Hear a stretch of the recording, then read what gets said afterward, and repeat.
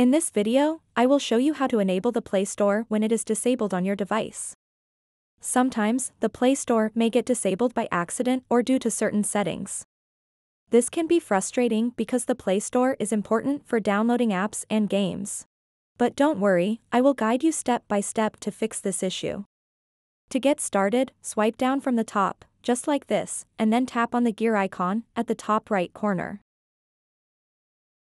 Once you're in the settings page, scroll down until you see an option labeled Apps.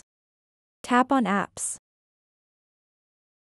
This section contains all the applications installed on your device.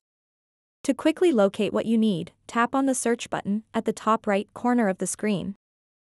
Type Google Play Store and hit search. The results should display various apps related to your query. From these search results, find and select Google Play Store. Now that you're viewing the Google Play Store information page, look towards the bottom left corner of your screen. You should see an option labeled Enable. If this option is visible, it means that Google Play Store is currently disabled. To re-enable it, simply tap on Enable. And just like that, the Google Play Store is now enabled on your device. That's all there is to it. Enabling Google Play Store when it's disabled is a straightforward process that only takes a few moments.